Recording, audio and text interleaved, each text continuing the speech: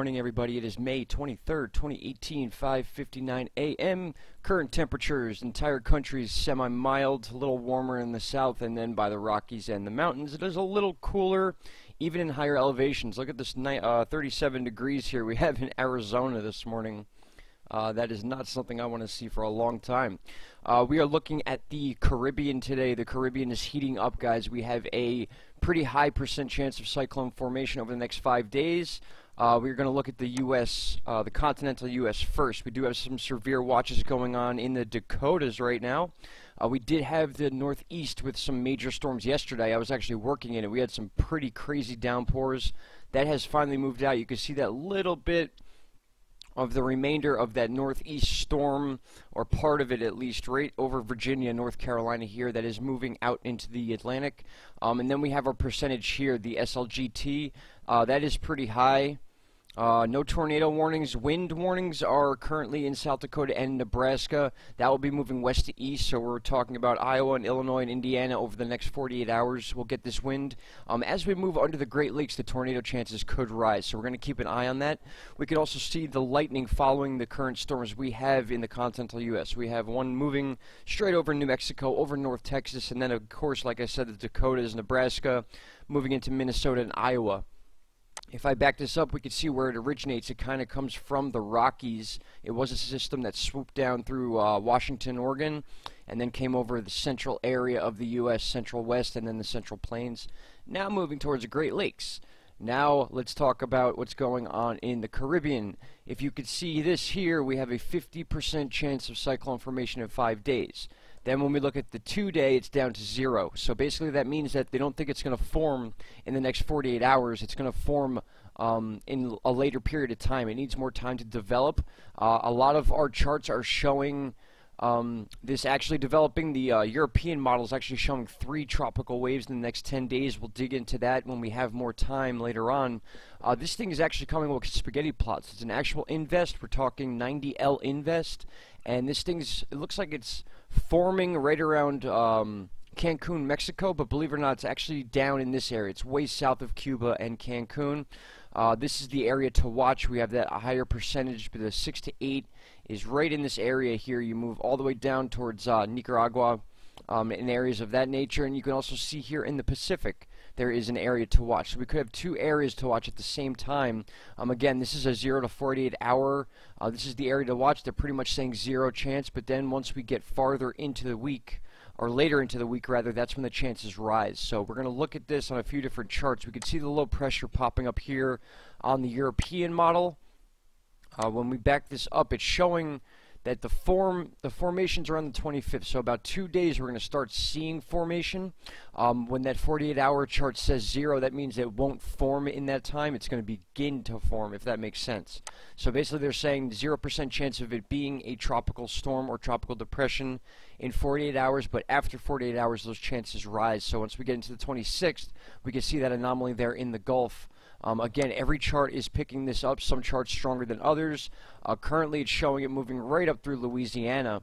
But again, we do have different spaghetti plots that we can look at. This is model track guidance. So this is the GEM model. This is just one spaghetti plot. And then here we have our normal multiple plots, which we are used to seeing from last year. If you guys remember, we're going to have a line with a triangle in it. That is the current direction once we have an existing storm. Any of the colors you could simply match up to here. So a lot of these models, they're very different in where this thing could go, but they're all in agreement that something is coming. So Storm 90, some models have this thing coming up through Cuba, and then the west coast of Florida up the east coast. Or this thing could be forming in the Gulf. It could clip Cuba, may slow down from forming a little bit by the time it gets into the Gulf, and then we have this space here, which is an average of 80, 81 degrees now, so definitely potential for the formation of this cyclone, and then it's anyone's guess at that point. So once we're 5 days out, the percentage of the charts being correct really goes down, but the percentage of this storm forming is pretty reliable at this point.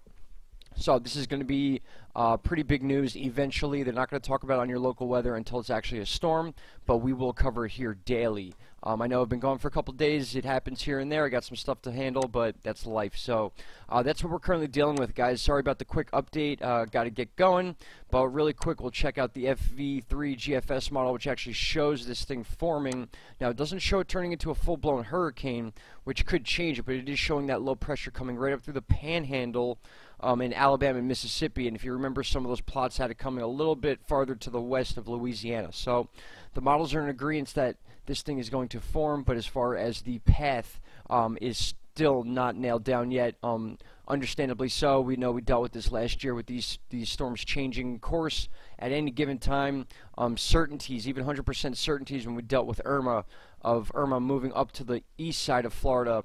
They evacuated the entire east coast of Florida to the west side, thinking the storm was going to go up the east coast, and then it just stayed straight, clipped Cuba, and then went right up into Naples. So even the best of the best cannot figure out these storms sometimes, so all we have is this data to rely on a daily basis, and that's how we make our forecast here. So as of right now, sir, we have got some flood watching in Montana and Wyoming. I feel like that's more a little bit to the east right now, with North Dakota, South Dakota, and Nebraska being in that area.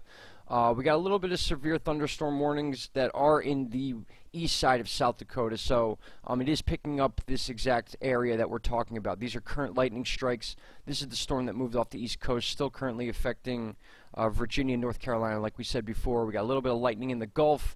As we saw before, the Gulf is beginning to heat up. We're seeing a lot of spotty storms to the north area of South America, and then in the southern Caribbean alone. This area is going to be very key for the next couple weeks at least, going into the summer months. And then we also need to watch the west side of Africa for those storms that roll off, follow that belt through the Leeward Islands.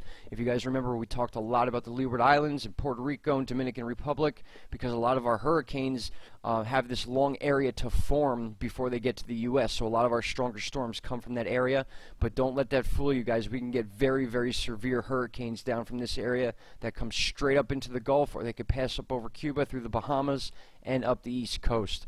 All right, guys, hate to cut this short. It is 6:06 a.m. That is your quick update for today.